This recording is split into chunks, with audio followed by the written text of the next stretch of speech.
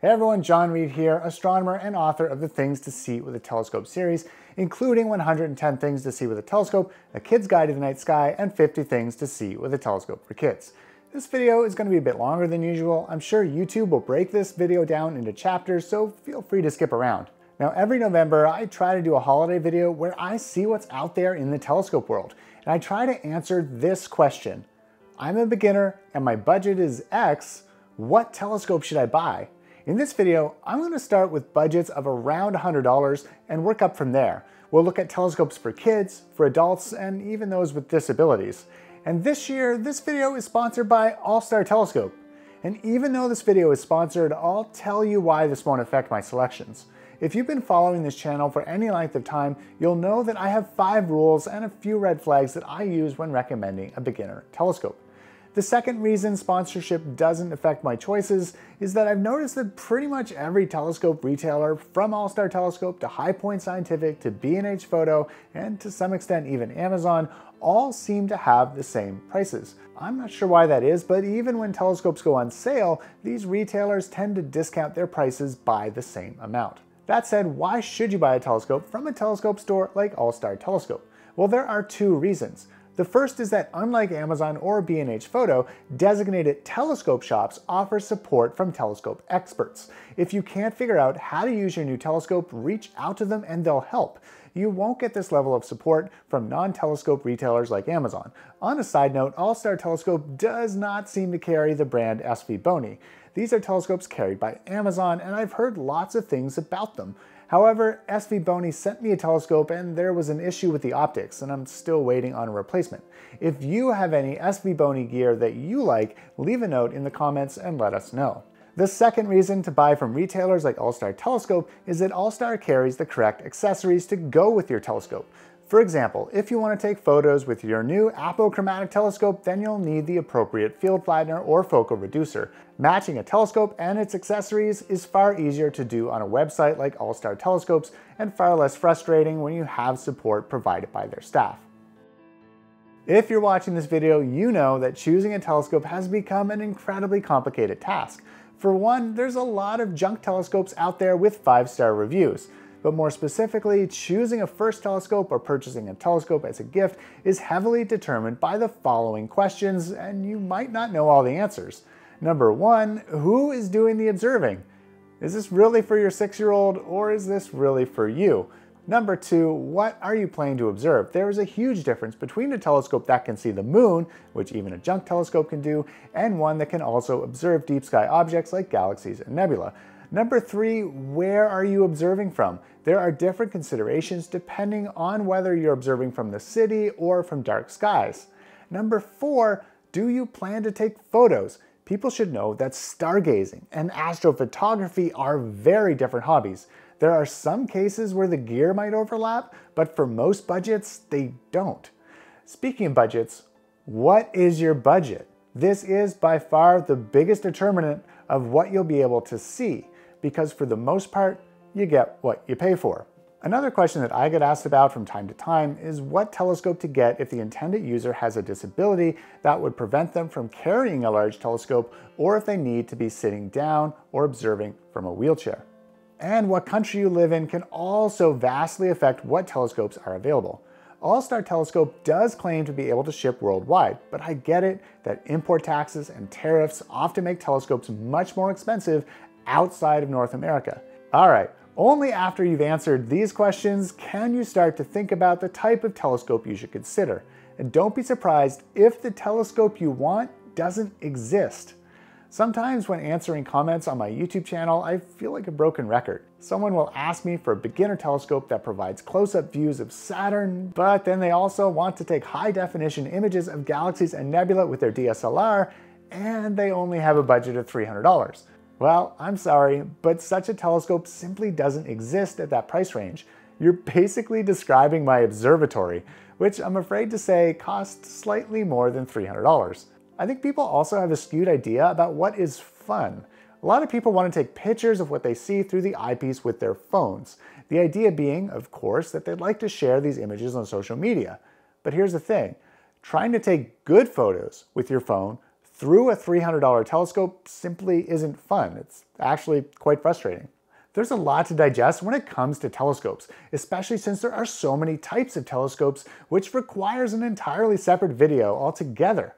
If you need a refresher on the different types of telescopes, I have a video called How to Use Any Telescope. I'll post a link in the description. In terms of what type of telescope is best for you, I figured I'd break this down in a flowchart. Keep in mind, this is my personal opinion as someone who has 3 kids and owns literally every type of telescope and stargazes on every clear night.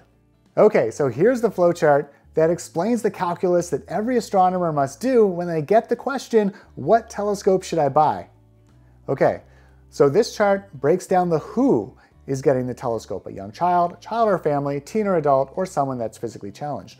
What are they looking at? Are they looking at the moon and planets, or are they looking at deep sky objects like galaxies and nebula? Where are they observing from? For the moon and planets, doesn't matter. They're gonna look the same from downtown in the city or in the country. But for deep sky objects, it makes a big difference. And then we need to look at what hobby are we talking about here? Are we talking about just stargazing, or are we talking about astrophotography? As we follow this chart down, now we can start looking at the budgets. Here we have telescopes ranging in price from $100 up to even $7,000. So as we go into the next section where I'm choosing specific telescopes, this is the chart that I'm using to fit those telescopes into every budget and for every purpose. I'll post a link in the description where you can download this chart on your own and look at it in more detail. Let's walk through my specific recommendations for telescopes at every budget. Starting with telescopes for very young kids who you think might be interested in only the moon and maybe Jupiter, and if your budget is less than $100, we're limited here to just the Celestron First Scope. Now for some reason, they got rid of the Finder. You must buy that separately. The next step up from the Celestron First Scope would be the Skywatcher Heritage series, such as the Skywatcher Heritage 130 or the Skywatcher Heritage 150. You may also be able to find an Orion Skyscanner kicking around, but Orion went out of business last year, which is a shame because that telescope, along with the Z100, which is also hard to find, were great telescopes for small kids. On a side note, please do not ask me in the comments about those tiny refractors you see on Amazon. Those are clearly not designed for looking at space at all. If the telescope is directly fixed to a tripod, then it's designed for looking at bird feeders, not really for looking at space. Moving over to telescopes for kids in general, I'm picking telescopes here that my 8 and 9-year-olds have had success with. So sometimes you might see an 80mm or 90mm refractor with a long focal length. It might be at a reasonable price, and you wonder if it's any good. Now I've listed long tube, high focal length refractors only under the moon and planet section of my flowchart. An example of this is the Astromaster 90AZ. The reason for the long tubes is to increase the focal length, which reduces chromatic aberration, or CA. Chromatic aberration is particularly noticeable on the moon and planets in shorter refractors. I've not found chromatic aberration to be noticeable at all on deep sky objects with any telescope. If you only want to get a good view of the moon without chromatic aberration and not spend a lot of money, then a long tube refractor like the Astromaster 90AZ is fine.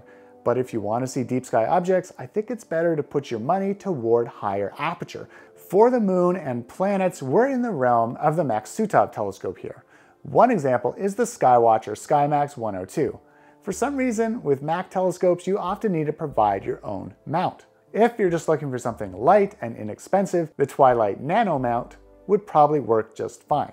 I have this mount and I use it from time to time, but you may wish to upgrade to something more robust and more precise like the Skywatcher AZ5. We've already talked about the tabletop Dobsonians, like the Skywatcher Heritage series.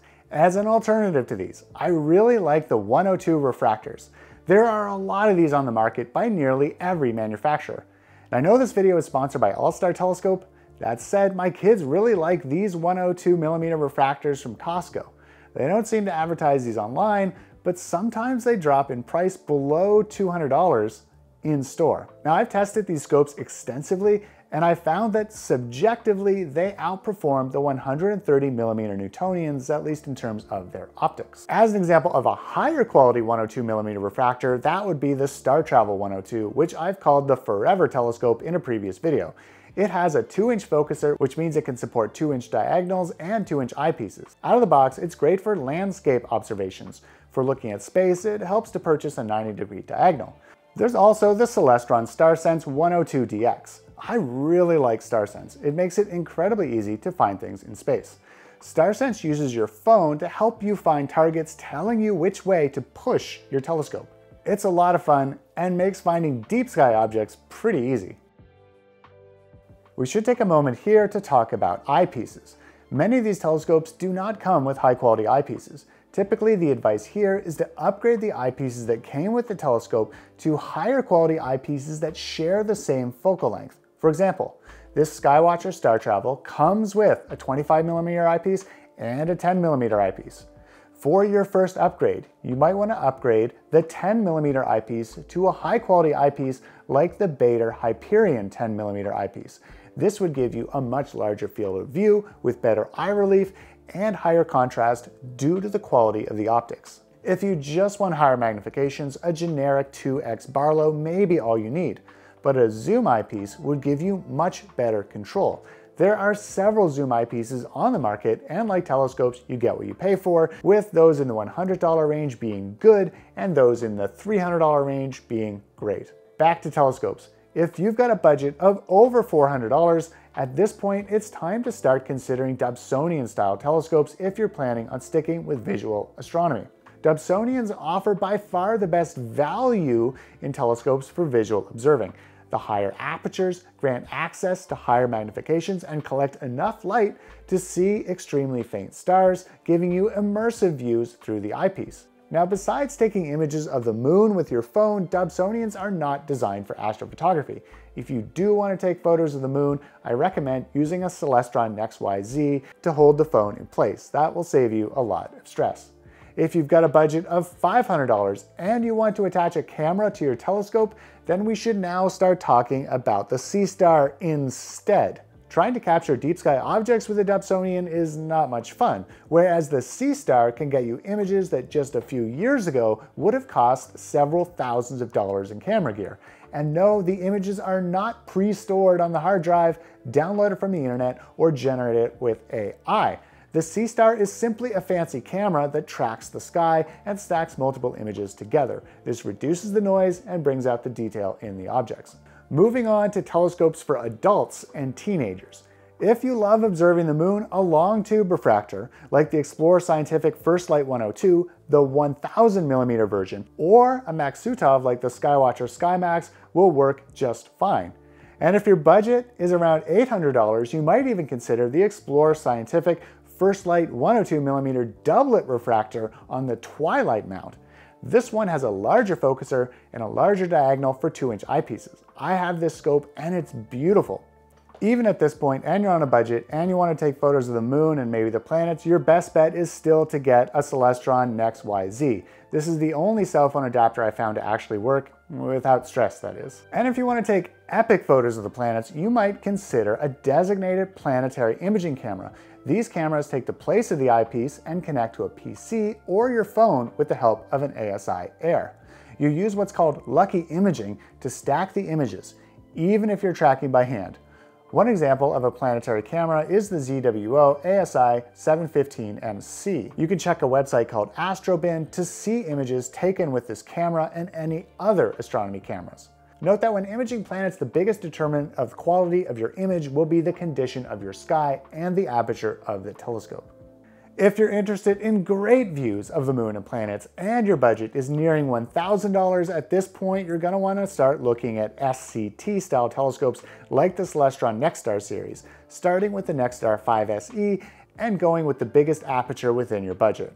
Now, if your budget is only around $100 and you want to observe deep sky objects, the best telescope is no telescope. You're far better off investing in a good pair of binoculars.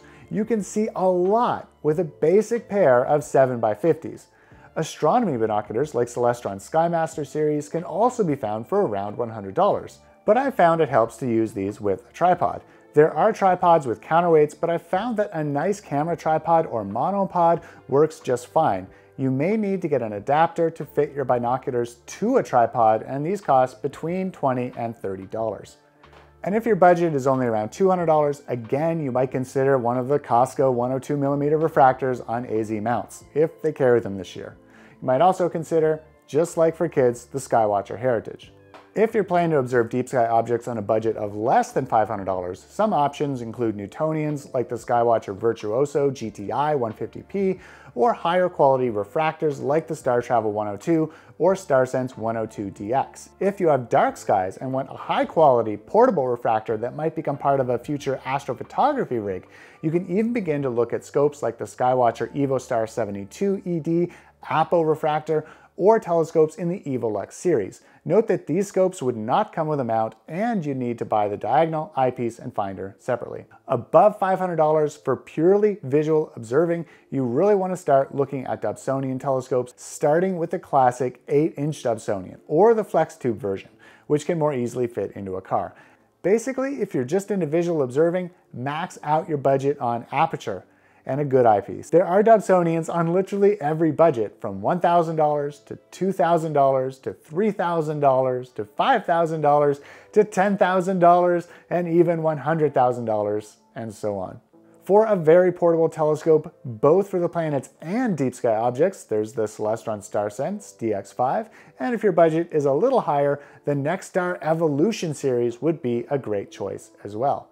If you want to take photos of galaxies and nebula and your budget is less than $500, a DSLR on a tripod is really your only option. At $500, again, you should consider the Seastar, and if your budget is $1,000 and you want to take epic wide field images, a star tracker like the Skywatcher Star Adventurer or Star Adventurer GTI and a DSLR is all you need. At $2,000, some premium smart telescopes like the Unistellar Odyssey become options as well. The Odyssey can do both planetary and deep sky photography. With a budget of $3,000 and higher, you can begin to put together your first deep sky imaging rig. Now, if I were starting over on this budget, here's what I'd get. I'd start with a Star Adventurer GTI for the mount. Now for the telescope, I might start with an Askar 65 PHQ quintuplet refractor astrograph. This telescope does not require a field flattener. I'd pair this with the ZWO ASI 533 MC Pro, a great entry-level cooled astronomy camera known for its low noise sensor. You'll also need a guiding system. The most popular system for guiding is comprised of a ZWO ASI 120mm mini monochrome camera and a small guide scope such as the ZWO 30mm f4 mini. To control everything, I'd use an ASI Air Mini. These work on both iPhone and Android devices, and they're extremely easy to use. Most of the time, I use the live stacking feature and simply process the images on my phone, no computer required. Now I power my small astrophotography rigs with the Celestron Power Tank Lithium. Other accessories include light pollution filters or narrowband nebula filters like the Optolong L-Extreme dual band narrowband filter, dew heaters, and electronic focusers. For those with disabilities, refractors are the easiest telescope to use while sitting down. Though below $200, your best bet is still probably binoculars. After that, basically you're going to be looking for the highest quality refractor in your budget. One scope that I've found to be really enjoyed by people with disabilities is the Skywatcher Star Travel 102 AZ GTE. This is a 102mm refractor on a go-to mount controlled by your phone. Now with that same mount, the AZ GTE, the largest scope that could work with this is the Skywatcher Skymax 127 Maksutov, which would offer incredible views of the moon, planets, and deep sky objects. And for deep sky astrophotography here, if your budget is less than $500, a DSLR on a tripod is still probably your best bet. Over $500, again, you have the Seastar, and if your budget is higher and you can't lug around a designated astrophotography rig, a premium smart telescope like the Unistellar Odyssey might be an option as well. Well, we sure covered a lot here. I hope you enjoyed this video on telescopes for every budget. Thanks again to All Star Telescope for sponsoring this video. Subscribe to Learn to Stargaze to take your stargazing experience to the next level. If you want to download my astronomy flowchart or sign up for my mailing list, visit learntostargaze.com. Add one of my books to your holiday shopping list, and remember, the future is looking up.